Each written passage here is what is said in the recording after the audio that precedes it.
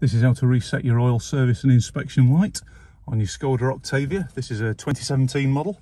As long as you've got that dashboard and the 00 set button at the bottom, should work for you. So with the ignition off, press and hold the 00 set button, turn the ignition on. Wait for it to bring up the oil service reset, release, press it again.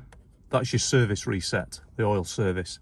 If you're doing the inspection, as you can see there, it says oil and inspection.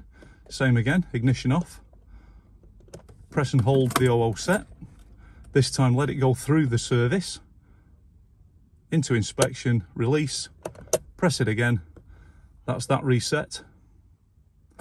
Cycle the ignition, turn it on. No more service message. That's all there is to it. Thanks for watching, like and subscribe.